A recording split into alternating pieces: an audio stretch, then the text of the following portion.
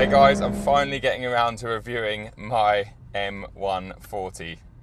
Wow, that's a nice looking GT3. Oh, yummy, yummy. I'm just leaving Goodwood. Beautiful day, end of October. Lovely sunshine, nice temperature outside. Just about to go through a tunnel, so I guess first thing to do is a sound check. Not really allowed to go fast down here, so I won't go fast. I'll just give you a sound check.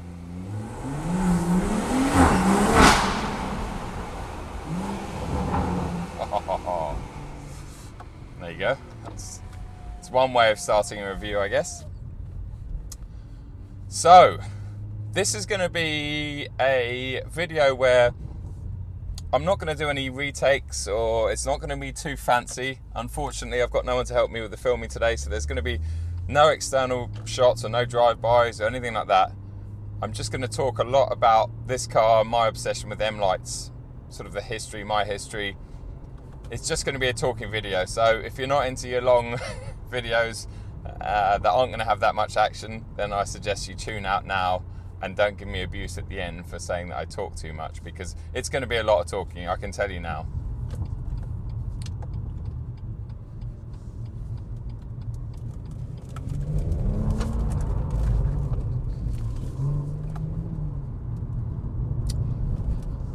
So, another M140. Every time I go to start, a nice car comes past. Now, where do we start? Let's start in end of 2012, beginning of 2013, when the M135i was initially launched. It was an amazing car. I remember seeing initial pictures of it, then reading about it. Cunningham, they're so ugly, aren't they? Reading about it and getting super excited, and then watching the Chris Harris review. I mean, we've all watched the M135i versus the RS3. Hopefully we've all watched that video. I'll put a link to it below because it's my absolute, I think, favourite video on YouTube, and it's definitely something that inspired me to buy my initial M135, and ever since obviously stay inside the BMW group and buy many more M lights and an M2. And I'm sure that video of Chris's inspired many of you to go out and buy your M135i's or 235i's, and then ironically that sort of spawned me getting them, and hopefully influencing, or I know I've influenced a lot of people to go out and buy their M lights, and I'm very proud of that, and I stand behind this product because I just think it's brilliant. And I've never had anyone really write to me afterwards and say, oh, I'm not so impressed with it. Pretty much every single person that has gone out and bought one has been very happy with their purchase, and I'm super pleased about that, but not surprised.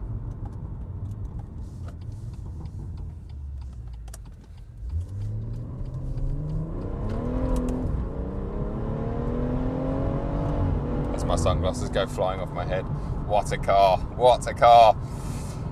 So before I start, let's take a quick walk around of this particular car, because it's no standard M140. Mine has been, I wouldn't say heavily modified, but it's been played with in the right areas, I believe. So let's go and have a quick walk around the car, have a look at what the Motech edition car adds, and then let's take a quick walk around and have a look at what I've added on top of the Motech edition.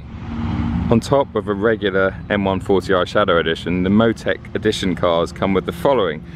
They come with a front splitter, they come with side skirts, they do come with rear spoilers as well, but my one hasn't got one because I'm just too old for that. They come with a Remus catback exhaust. This is a stainless one with carbon tips, and in fact they've gone blue inside from the heat, which is pretty cool. They've got the all-important springs and spacers, so they've got eye-back springs that lower the car 25mm at the front, 20mm at the rear, so it basically keeps the original stance, if you like. And then I've got spacers on here as well, so 12mm at the front and 15mm at the back. It just means the wheels sit beautifully in the arches, absolutely spot on with the bodywork. Just makes the whole car look so much better. Other things that you can't see from the outside, we've got the rear strut brace that basically sits between the rear axle, just supports it better, gives it a bit more stiffness. The M240i has one, I believe the M2 has one as well, and you do notice that. Under the bonnet I have a Pipercross filter in here, which probably gives you a couple of horsepower, but definitely gives the engine more chance to breathe, and you can hear it opens up, you can hear more induction sound with that. And with the Motech edition cars, you get your own individual labels. So this car is 0007, built by BMW, improved by Motech, approved by some bloke. And my one's actually got a comical sticker on the other side that I think Mike and Patrick thought was hilarious. I'm yet to know what 69 means, but I'm sure I'll find out when I grow up. But otherwise, it's a totally stock engine. Other upgrades that my car's got over the Motech edition are Terex brake rotors or discs, EBC yellow stuff pads, Goodrich braided brake lines, which you can't see here. I've also recently had fitted the Bilstein adjustable dampers, which basically allow the car to still use its adaptive suspension. So it's in comfort or in sports, you've still got the two settings, and they're really impressive. I've got the M Performance LSD, which again you can't see. That was fitted when the car was brand new from Berry BMW, so that sits underneath there and in the middle of the axle, and basically means that I don't have an open diff anymore. So coming out of tighter hairpins, etc., you get a lot more traction. It also wants to go sideways a lot easier and a lot more controllable, so it's very much like an M car now with an LSD. Going inside, I've got a few upgrades as well. So I've got the M Performance steering wheel, which is Alcantara, really nice to hold. Don't think I could ever go back to a leather one now, even though the leather ones are lovely. I'm just so used to the Alcantara steering wheel. Then I've got the P3 gauge that gives me a number of functions. I did a whole video about that. But you can look at all your temperatures that you can't really normally access in the normal computer. 0 to 60 times, a few other bits and bobs in there, which is really cool. And then most recently, as in yesterday, I fitted the fantastic Michelin Pilot Cup 2 tyres, which are just incredible and have only just become available for the M lights. So 225 40/18 fronts and 245 35/18 rears, and these are these are the proper size for the M light, so they go straight onto the 436 wheels or the 719 wheels. And you might notice that I've also got the ferret grey alloys from the older cars or the regular M140. That's because these are a spare set of wheels that I had for my M135 years ago. So put these Cup 2s on there for the last few days of sunshine. Hopefully you enjoyed that little video and you now understand what is different about my M140 to a stock one. You can see that quite a few things have been changed, but subtle things, no extreme, you know, I'm not running nitrous or 1,000 horsepower. It's still a very stock engine, but I've improved the areas that I believe need improving on the stock M140 if you're really going to push it. Don't get me wrong, as an absolute stock car, a daily car, it's a fantastic bit of kit, but if you want it to do more impressive things, then you've got to change a few bits and bobs. Now let's rewind to 2013 when I got my first M135i, and that was September 2013. It was an Estoril Blue 5-door auto. Didn't go for the adaptive suspension even though Chris Harris had recommended it. I was stubborn. I saved money and I think I probably spent it elsewhere on the options list, and at the time I wasn't really to know. You know, the car felt amazing. It just felt incredible on the passive setup. It felt an incredible bit of kit. Fast forward 2 years and I traded my blue M135i into to a white one, a 3-door, and it was an LCI model, so it was a 2015, late 2015, September 2015, and that was a manual LCI 3-door, and it had the all-important adaptive suspension, and that made a huge difference. The car felt so much better out of the box. The problem with that one though was the manual gearbox I was never really willing to admit it, but the manual box wasn't great. It wasn't great from day one. It got better, and by the time I traded that car in, the box was feeling a much better box. You know, by about 15,000 miles in, it was feeling so much better, a bit freer. But I never really gelled with that manual box. It was okay on certain days, once it was warm, and on certain drives if you weren't rushing it too much, but it never liked to be rushed. It wouldn't go into gear when you tried to rush it, and I just never really fell in love with that box. So whilst I had that car, I also bought a black BMW M2, which a lot of you might know about, a lot of you might not know about. I had that car for just under a year. I had it for 11 months. I know a lot of people think I had it for a few months and I flipped it, but it was 11 months I owned that car. It was a bit of a rushed buy in a way.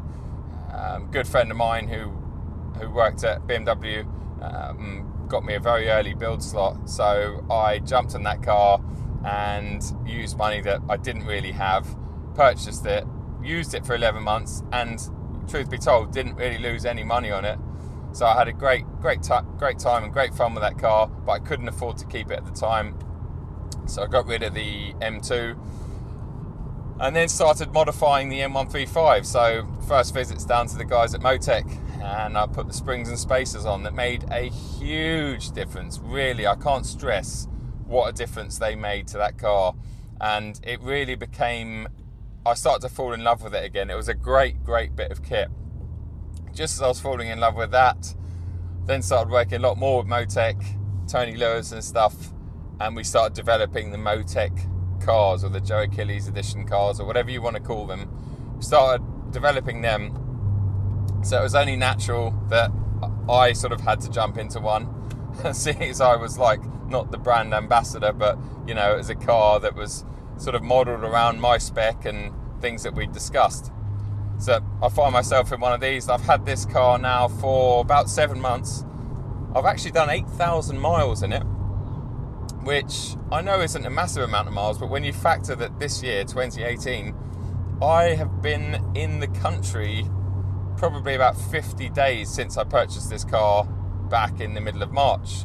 So considering I've not really been around to drive it, when I have driven it, I've done some big trips on it. I've done 2 petrolhead tours. I did Scotland when it was brand new, and then I did the Alps and the Pyrenees. So those are 2 massive trips, probably put about 4,000 miles in the car of those trips alone. I've done a track day at Rockingham. I've done a track day at Landau on it. I've done lots of big drives. It's difficult, you know, it's first world problems, I know, but thankfully recently I've been getting lots of lovely press cars. You know, I had that beautiful Sonoma Green RS4 very recently for 10 days, I think it was. And when you've got something like that on your doorstep that's a press car, you tend to want to use that all the time, even if you're going to the shops and back. You know, it's not your car, you might as well put miles on it, and also it's there for a reason. You want to drive it, learn it, understand it, so that I can feed back to you guys and girls about, you know, what the car is like. So yeah, it's one of those things that this car, I feel that I don't drive it enough, but actually when I look down at the odometer and see almost 8,000 miles, I know that I have driven it a fair amount. Now let's talk about the upgrades. As you've seen, the Motech Edition car is absolutely mega. What you get with it is really fantastic, really transforms the car, makes it feel a lot more purposeful. I reckon it really bridges the gap between a normal M Lite or M140 and say something like an M2. The M cars are fantastic when you're pushing on and you're pushing through that travel, but at cruising pace like this, you do feel a lot of the bumps and all the surfaces and the roads and stuff, it just never sort of settles down. And that's what makes the M Lite so good when you've got adaptive suspension. Now this one's obviously got the Bilstein damper units, which are incredible. They're better in comfort mode than the stock dampers, and they're stiffer and more supportive in the sports mode as well. They don't change the spring rates because the actual springs, it uses the existing springs. So in this car's case, I just whacked the same I-back lowering springs onto the new dampeners. So yeah, so you get the same ride height, same spring rate, but you obviously get, there must be more compression and stuff on them for when they're in sports, because you definitely get what feels like a stiffer ride and a more supported ride. So they're fantastic. Other very recent upgrades that I've had to this car, and when I say very recent, I mean very recent, as in fitted them last night, are the Michelin Pilot Cup 2 tyres.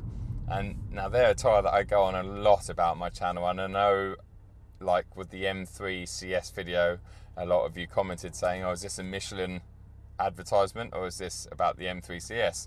Well, I think that tyre on that car, on any car, really does transform it.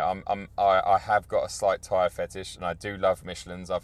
I've used Michelin tyres since I used to race mountain bikes downhill a million years ago, and I've always loved their tyres. They've always, as far as I'm concerned, they've never made a bad tyre. You know, they've always, even their more budget or realistic, affordable tyres, are very good quality. But when you get to their high performance tyres, like the Cup 2, you just can't go wrong. It's just a fantastic tyre.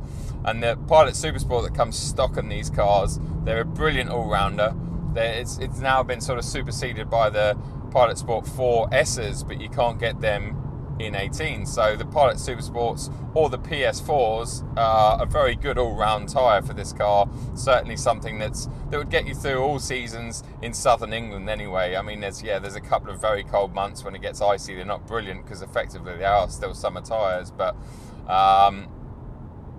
then the Cup 2s are just that extra level. They're high performance tyres that once you've got a bit of temperature in them, they just come alive. And what I've noticed in the sort of 100 miles that I've done on them so far, and in fact what I noticed after 10 miles, after I scrubbed them in a little bit, is just the turn-in has completely changed. And you wouldn't think that would be possible. It feels like I've got a completely different front end of the car. The way the shoulder of the tyre must support itself or something. I don't understand how it works. You'd need to speak to my buddy Jonathan Benson, who runs tyre reviews on YouTube. I'll put a link to his channel below, because if you're into your tyres, you need to watch him, because he knows what he's talking about. And again, he's a massive Michelin fan. Not just Michelin fan, he's very unbiased, but he would be the first to admit that Michelin makes some of the best tyres on the planet. So yeah, go and check his channel out for more info on these particular tyres and other Michelins. But they're just brilliant. They just feel so supportive. And when you turn in, the front end's just really there. And that's the one thing that I've found was missing from this car. After all the work that I'd done to it with Motech, I think I'd almost, with the rear brace and the lowering and the diff, the LSD, I think I'd almost overdone the rear end of this car. So the rear end was really supportive. I found the front end, especially on circuits recently, the front end was struggling a little bit. So I was looking at maybe getting the M3, M4 lower control arms that give the front tyres a bit of negative camber, because that's one thing, again, that the M-Lite suffer from, just because they're set up as more of a fast road car than a track car or an M car. So there's not much negative, in fact there's hardly any negative camber on the front tyres or front wheels. So you can change that with the lower control arms, but putting these tyres on, it's just changed the whole front end feel. It really has. And suddenly the car feels very balanced again. It feels very, very eager to turn in, like massively. And that's exactly what I wanted. So I'm really dying to get this car out on a track, doing a track day very soon. Oh, look at that Audi Quattro. Oh, wow. Excuse me while I get very excited. That was pretty cool. And ironic as well, because we're talking about front end grip, and those Quattros are a bit renowned for not having the best front end grip. Bit of an understeery beast. But what a car still. What a weapon. So yeah, that's really, it's almost like the icing on the cake for me. It really has. It's improved that last area and bit of the car that I felt was lacking from everything that I'd done so far. So now the car is pretty much it's exactly what I wanted it to be. You know, it's a very comfortable. Again, we'll put it into comfort, knock it over into drive, so it closes the exhaust valves. Now the Remus exhaust is fantastic. It really is, and in fact this is a really good place to test it. So I'll put it back into manual. Now the valves are closed now, so you can hear the exhaust, but not too badly. There's no cracks and pops or bangs. You can hear the turbo induction, and that's because of the pipe across filter. You can actually hear the induction there, which is great. See, it's a really nice sound, but it's not too antisocial. You put it into Sports or Sports Plus, and then it gets really loud. So now, listen to this. And you get lots of overrun and burbles, and it's a really nice sound. And when you're in somewhere like the Alps, and you're absolutely caning it, top of third, top of fourth, the sound that this car produces is just awesome. You can hear the turbos whistling through the exhaust. You can hear that insane sound. Lovely skyline. So many nice cars out today. But you can hear that. You can hear everything. And the exhaust really, it just does wonders to this car, because the very latest M140s, especially now with this OPF filter, I think I've got that right, it's really strangled the sounds of the cars. You know, you don't get any of the burbles or the pops and bangs and stuff. So this is a real anti-social M140, if you like, when you want it to be. Look, I come off. Don't know if you can hear that interverse, but you can quieten it down, put it into comfort, over into drive or Eco Pro if you want. I like driving this car in drive. It's very relaxing. The gearbox calibration is fantastic. It's very easy. It just does it. You can hear it's a bit drony than a standard car. Of course, you do hear more of a drone.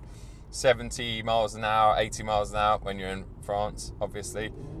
You do hear a bit more of a drone than the stock exhaust, but it's nothing too bad and too drony. Yeah, you forget about it in 10 seconds. I've heard some systems, like the MPE, at certain revs on the motorway can become very drony, even when the exhaust flaps are closed. And I think that's what makes the Remus so good. It sounds great when the exhaust flaps are open, but it quietens down and sounds really good when you want it to be quiet and subtle.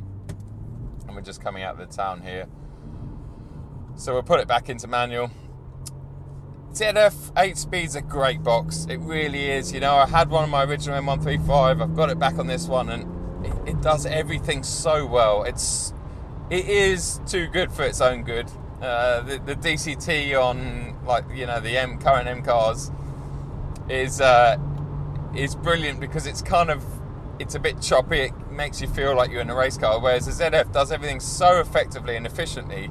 And that's why it's now in the M5, because it's actually probably a more efficient box, more efficient in terms of actual, you know, using less fuel, but also more efficient in the way it goes up the box, because it doesn't break traction between gear shifts. You can change in this car mid-corner, you know, nearly full throttle, depending on how hard you're pushing, and it really doesn't sort of disrupt the feel and the balance of the car. It's very nice. You just pull a gear and there's very little change in balance in the car, whereas in a DCT you do that mid-corner and you do feel the car move around a little bit, because it kind of does interrupt the balance of the car a bit. But it's a brilliant gearbox, really is. And the other thing is, when you're in 8th and you're on a motorway, it's sitting at sort of below 2,000 RPM, and it's very efficient. And I know a lot of people say, I don't care about efficiency or whatever, or, you know, efficiency is not top of my list. It kind of is. I mean, people that say that are kind of kidding themselves, I think, a lot of the time, especially when you've only got, a 52-litre tank, I think it is, in this car.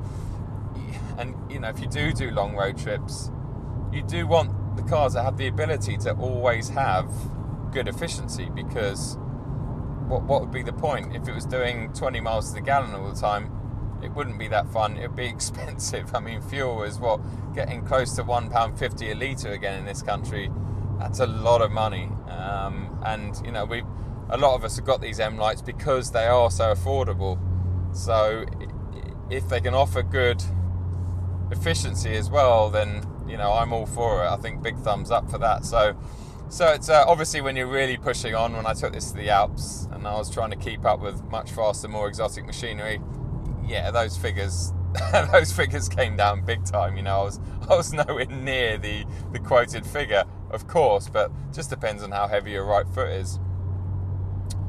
But I absolutely love these cars. I really do. yeah, I will miss this. You know, there's a good chance that an M2 competition is coming my way soon.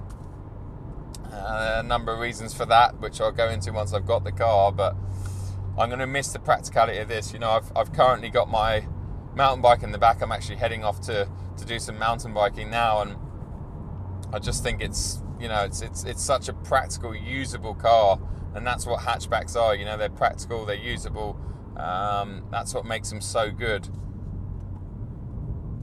and it's subtle as well. You know, this is debadged. Let's just give it some. It's a nice bit of road, actually. Oh, it's so good, isn't it? It's so good. Oh, that front end grip that I was telling you about. It's really, I'm not used to it yet. I'm really not used to it.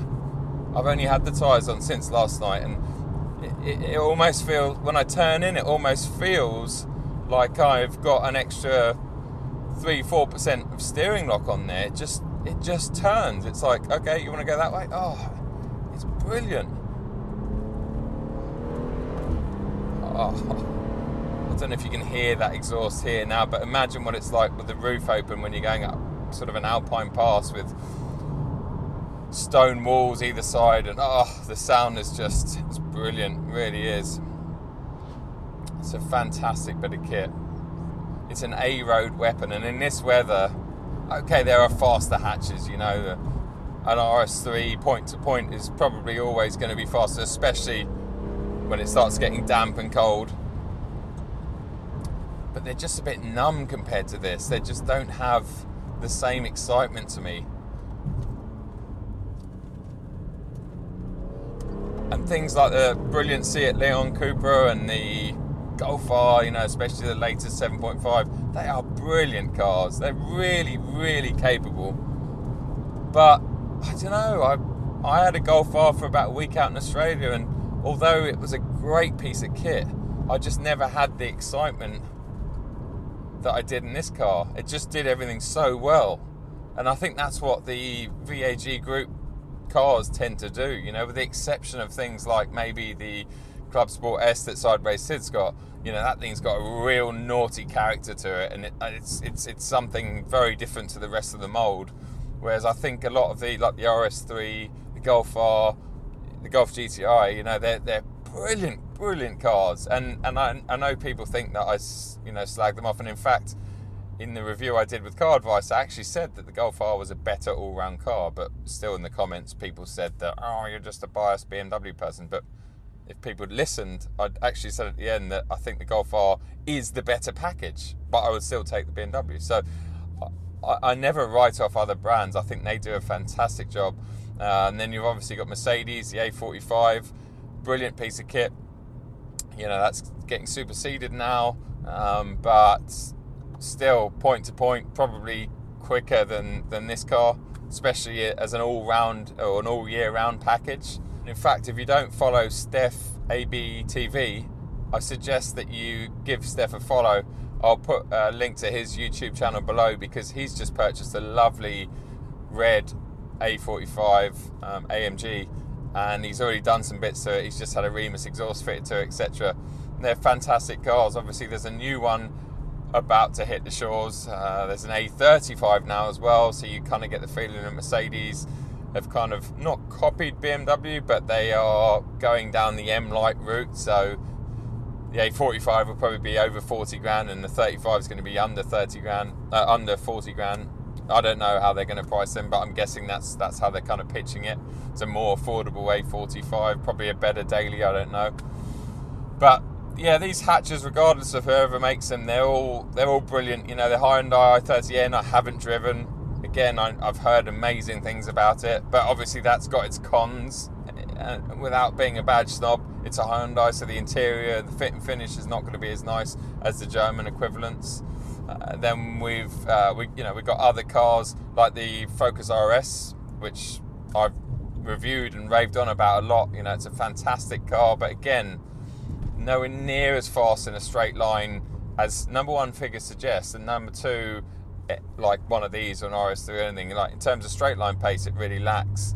And the other problem I found with the Focus RS is how thirsty it is. I think I managed about 100 miles for a whole tank when I had a press car.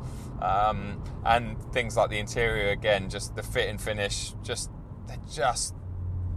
just a bit, it just lets the car down. You know, the infotainment system's not great, and just certain things. And I do talk about this a lot on social media, that I don't care too much about interiors. People write off BMWs for having old-fashioned interiors, and fair enough, this kind of fascia, I know it's been facelifted recently, but these buttons and stuff, yes, they stem back to 2011, 2012, something like that, so 6 years.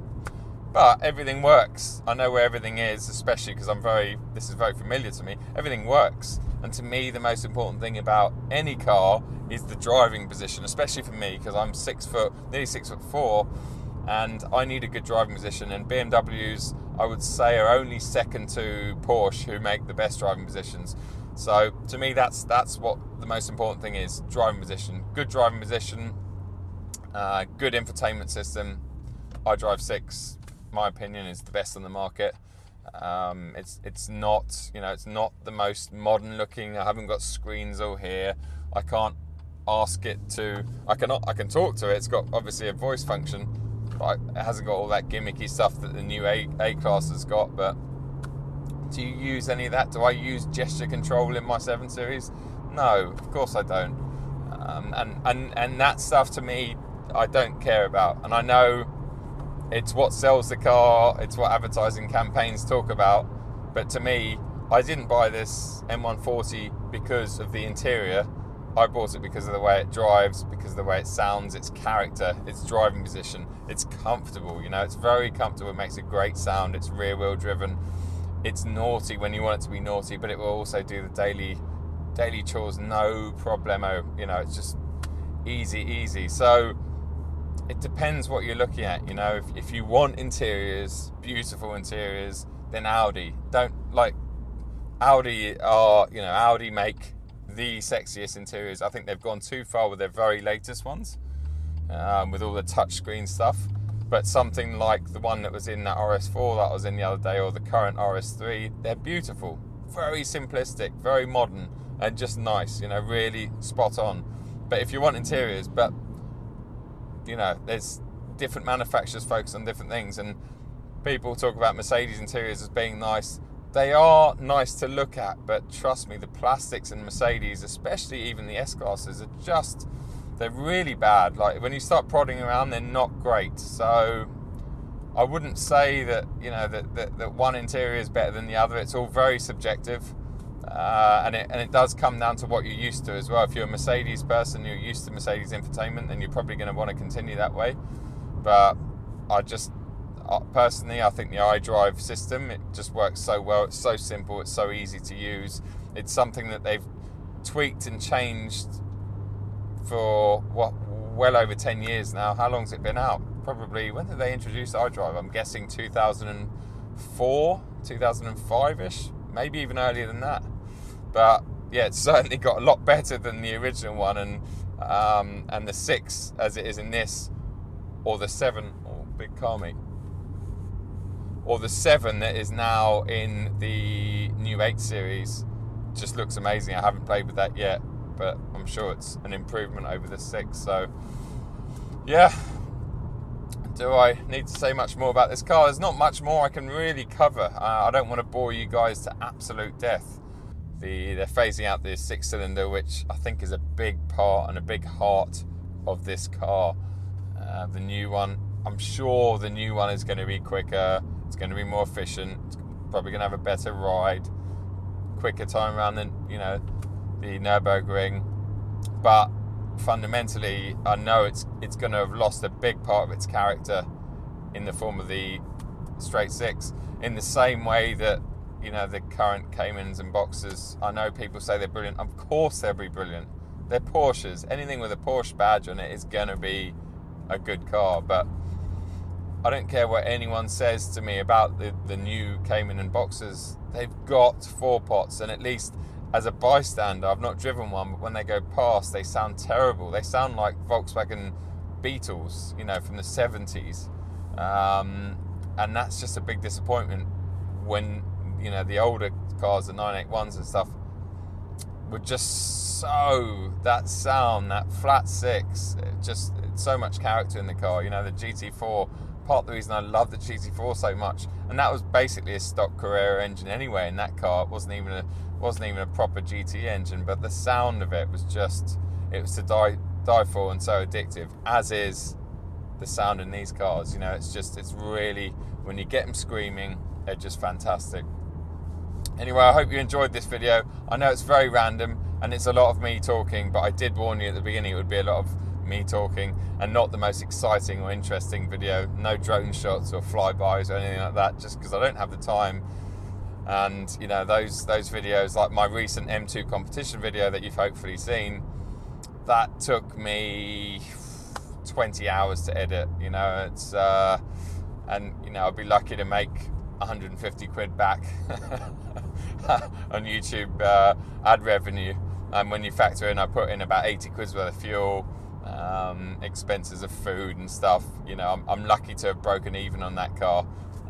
So yeah, YouTube, I want to have I'm going to do a whole catch-up video soon, talk about sort of what I'm going to be up to over the next 6 months, talk about this year and what I've been up to, and just kind of, you know, talk about the fact that I hate being stuck behind a Toyota Prius that doesn't know where it's going out in the middle of the countryside, things like that. So yeah, please make sure you stay tuned in, guys, and give us a thumbs up if you enjoyed this video. Thumbs up really help. They give me, you know, they give the algorithm more of a chance, and the video more of a chance to get more views.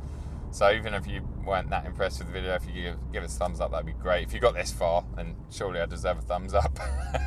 Maybe you've just woken up halfway through the video. But yeah, and leave any comments, questions below. But yeah, massively impressed with this car.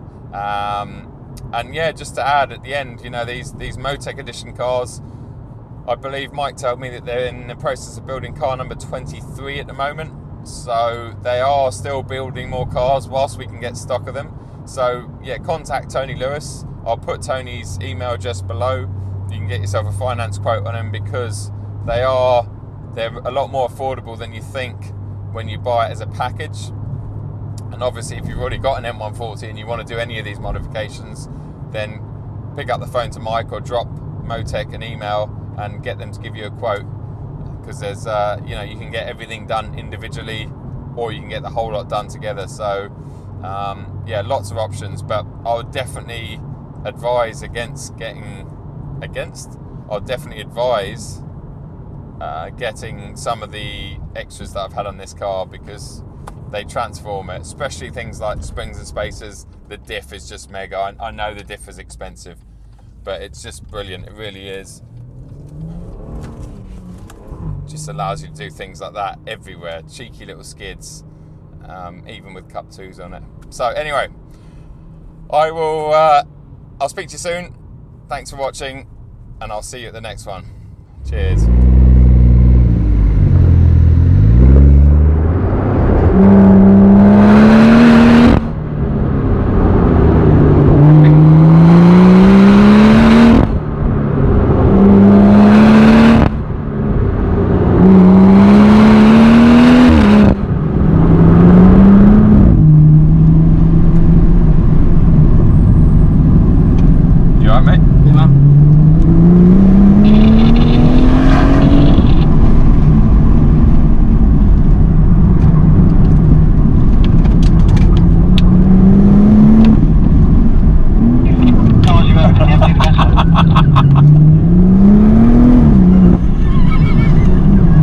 You alright? Yeah, man.